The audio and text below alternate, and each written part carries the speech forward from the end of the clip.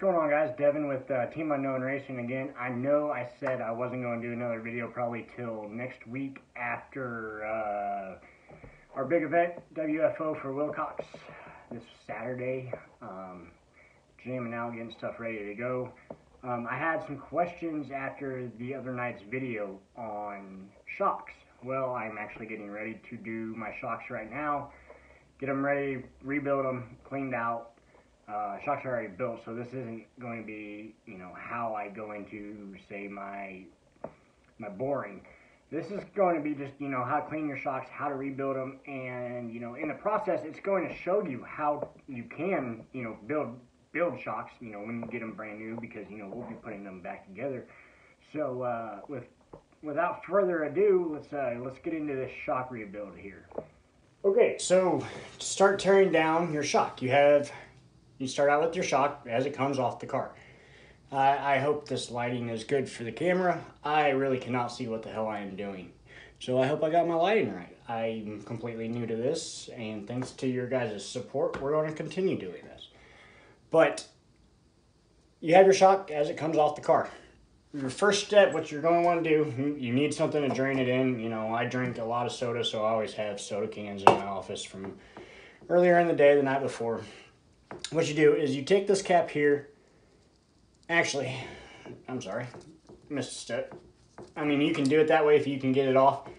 But go ahead and slide that collar off, the bottom holder, whatever people call it.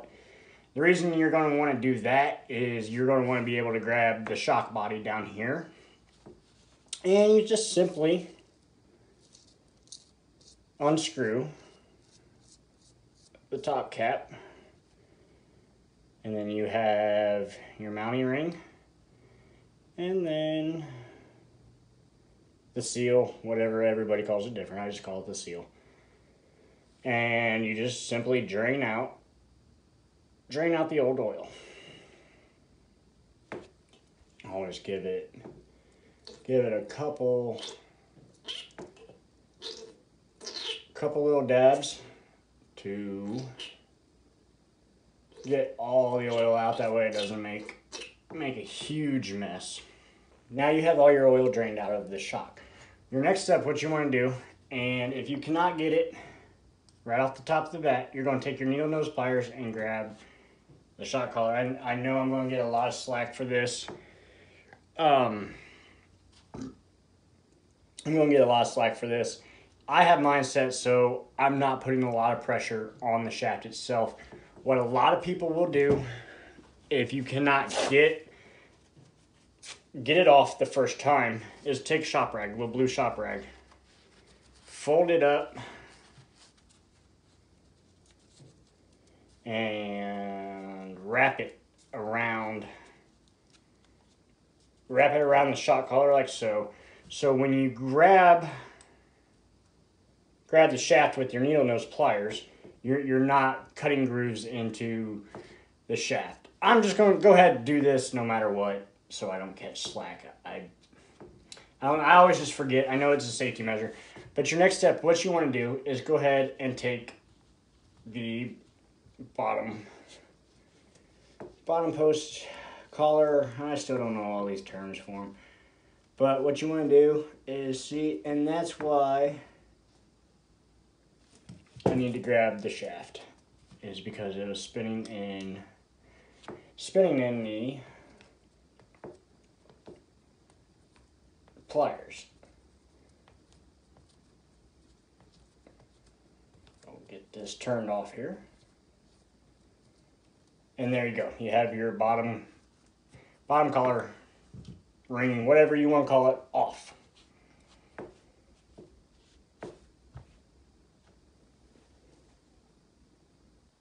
Now that you have this piece off right here, what I like to do, most people can slide it straight out. What I like to do is, just so dirt does not get contaminated in the body itself, unscrew there and shove the piston out. Now we have the shock piston out of the piston out of the shock body. What your next step is going to be to do, depending on how tight it is, sometimes you can get it out with your fingers. But in that cap you just took off, you're going to have one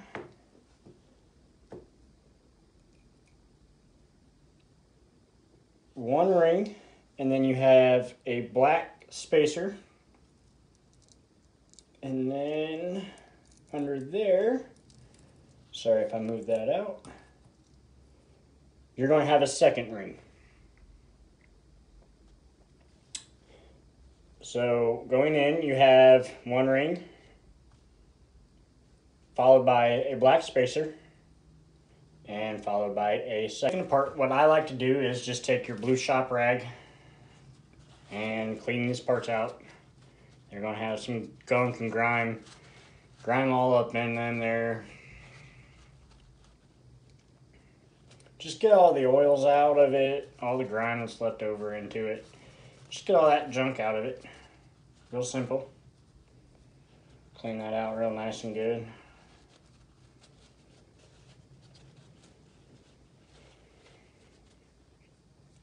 Once that's all cleaned out, what our next step is, what you're going to see sliding off here is going to be completely different. Everybody's different. This is just how I run my shock setup. This is a shock limiter. It goes inside the body, under the piston. What it does is it limits how much it can drop out.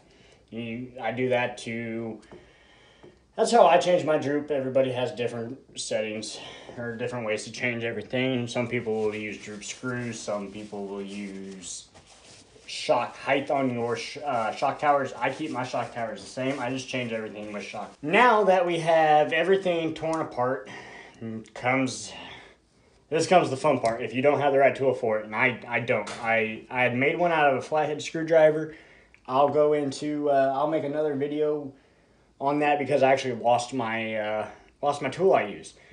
But the next fun part is going to be taking the C-clip off. There's two C-clips, one on each side of the piston. So what I'm going to do, since I don't have my tool, is I'm going to take a very thin needle nose pair of pliers. Let's see if I can do this left-handed so you guys can get in. And I may have to switch hands.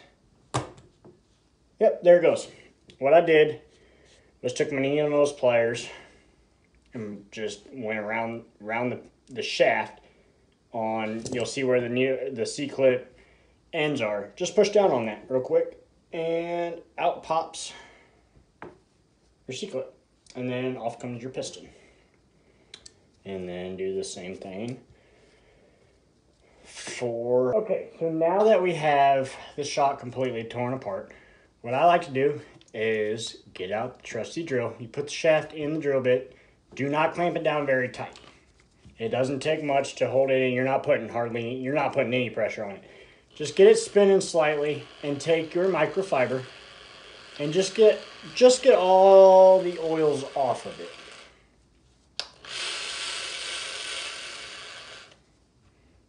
Get that shaft nice and clean. Now, what I like to do is take some metal polish. Any metal polish will work. And it's hard doing it for the camera. But just run it through there.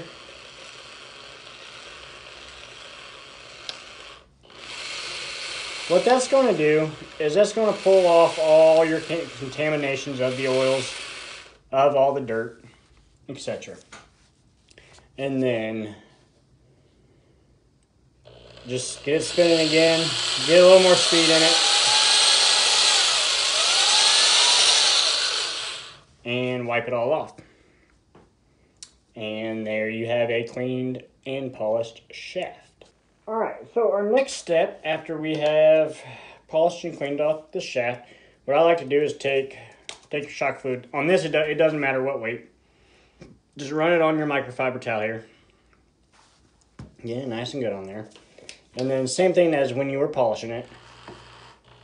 And this is basically kind of relubing it, getting some polish into it. And then I'll take some and dab it on there and just run it in, kind of like you would a camshaft if you're building an engine. And there we go. Now that we have the shock completely disassembled and cleaned out, everything is cleaned, ready to be reassembled. Or if you are in the stage of a brand new shock and need to learn how to put it together, this is how we do it. So basically, what we did to take it apart is we're just doing the exact opposite, steps. You take your C-clip, and you're going to clip the C-clip in, if I can grab it. This is when proper tools come in very handy. And I lost the tools that I loaned some tools out at the track this weekend and never got them back. So take it in your needle nose pliers right here and clip the bottom ring back into place. It's going to be kind of difficult because we just lubed up the shaft, but there you go. So we have the first C-clip on the bottom ring, and then you take your piston, specially built by Earl Baxter at Factory 41. Give him a call if you want some badass shock set up. And then now you take your second C-clip, which will go on the top hole, or top ring of the piston. Okay, so now we have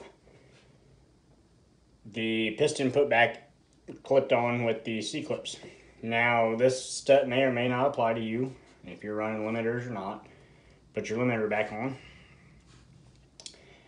And now what we're going to do is you take the shaft with your limiter, if you run limiters, and your piston all put together. You run it back into the shock body. Now becomes the fun part. You take your first O-ring and you just set it on top of there. And you get a little device or whatever. Make sure that gets seated straight and proper in there. Which the next piece is your black spacer. You're going to put the black spacer in. This, since it's hard, it's a hard plastic piece. That will, if you push down on that, you don't really want to do it on the O-ring itself. You can damage the O-ring, and then you're going to leak out all of your shock fluid. But just take that plastic piece and shove it down in there. Next one is your final O-ring. Put that on there. And seat this down into the shock body. Don't use your X-Acto knife on the O-rings. Use your hex tool if you have to. Okay, so now we have the piston put back, clipped on with the C-clips. Now this step may or may not apply to you if you're running limiters or not. Put your limiter back on. And now what we're going to do is you take the shaft with your limiter, if you run limiters, and your piston all put together. You run it back into the shock body. Now becomes the fun part. You take your first O-ring and you just set it on top of there. And you get a little device or whatever. Make sure that gets seated straight and proper in there. Which the next piece is your black spacer. You're going to put the black spacer in. This, since it's hard, it's a hard plastic piece. That will, if you push down on that, you don't really want to do it on the O-ring itself. You can damage the O-ring, and then you're going to leak out all of your shock fluid. But just take that plastic piece and shove it down in there. Next one is your final O-ring. Put that on there. And seat this down into the shock body. Don't use your X-Acto knife on the O-rings. Use your hex tool if you have to. Now moving on to the next step. Once again, I'm going to get criticism for this. Grab your shock shaft and we just screw the end cap back, or the eyelet back on. And remember not to make too much pressure with your shock shaft.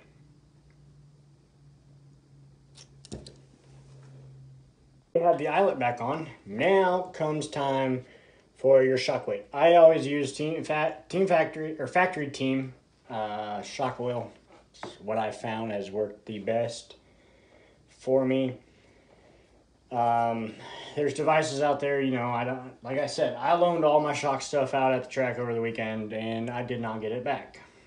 So we're doing this all old school way. But they do make, you know, stands to put your shocks in to make this a little bit easier, less messy. But what you're going to want to do is you're going to take your shock fluid and just pour it in there until the lighting makes it very hard to see. Until you get it up to the top of the shock body. Now what I like to do is compress it and turn it, and as I'm pulling it back out, I like to keep twisting it. And what this is basically doing is getting all the air bubbles out of it. Am I leaking oil? I am not. It took in a lot of fluid. So the more you do this, the more you're going to have to continue to fill it up as you pull the fluid through the piston holes. You know, they're not going to go straight to the bottom every time. All right, now that we have all the air bubbles worked out of the shock, we go ahead and we're going to cap it off. You take your blue, in most cases it's blue. I have seen white, I have seen yellow. Put your little rubber seal back on there. Then you take your eyelet, place that on top of the blue seal, and then you take your cap and screw it down. Now these Factory 41 shocks, they do not have a bleeder valve in the shock cap. A lot of, especially your Associateds, are going to have bleeder valves, which will make this a lot easier if you have bleeder valves. We do not run bleeder valves in our Factory 41 shocks. Now comes to see if you have the right amount of fluid, and this is all going to depend solely, I didn't get it clean enough right there. This is all going to depend solely on your setup, which we will go into shock setup in another video at another time. What you want to do is compress it all the way down and see if it comes back out. Now every setup's different. I have a little, for my setup on my, this is my right rear shock. On my front, both fronts, I like to have rebound like that, where it comes back out. And on my left rear, I have rebound. But on my right rear, I do not like to have rebound. So what we do is just uncap it again.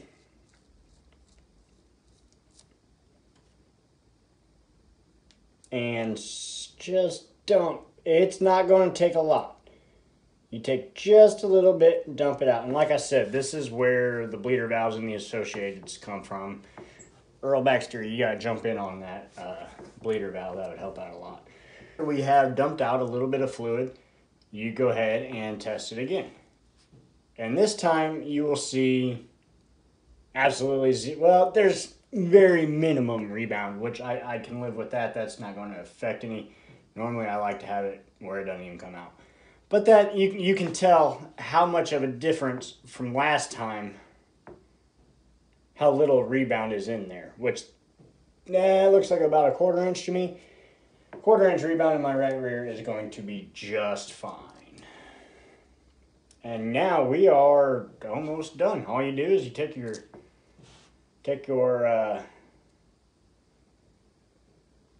spring, pull it down, and take your shock boot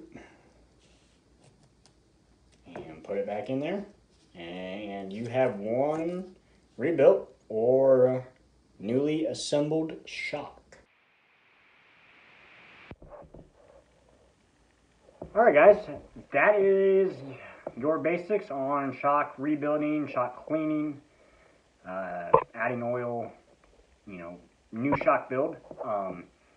Hope you enjoyed the video. If you did, give me a like, give me a subscribe in the comments below or on the team Facebook page, which I will put a link down there.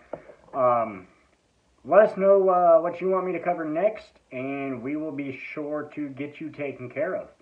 Appreciate you guys hanging out with me today as we're getting ready for the great first annual WFO for Wilcox Saturday night at Wild Bill's Raceway in Irving, Texas. If you're in the area, I personally am giving out over $200 in prizes for a few different races. There's over $1,500 cash in prizes. There's going to be brand new race cars raffled off. I'm contemplating on raffling off my Race Ready Factory 41 car. I have not decided on that yet. I don't know. I'm kind of attached to this car, and I don't see this car going anywhere anytime soon. But if you're in the area, come on out, check it out, and hang out. We're going to be out there from 2 p.m. till probably 4 a.m. So come give us come on, hang out. We're going to have food, raffles, prizes, racing. Good music, good vibes. It's all one of our good friends, Bradley Wilcox, 2 weeks ago, passed away of brain cancer. He's dearly missed. He is a very good friend of ours and everybody in the community. And if you noticed throughout the video, WFO for Wilcox, went and got that done on the day we found out that we lost him. But that's what that event is about. His whole thing was wide freaking open. That's why it's WFO. So if you're in Irving, Texas, August 3rd, come on out and check us out. Thanks for watching, guys.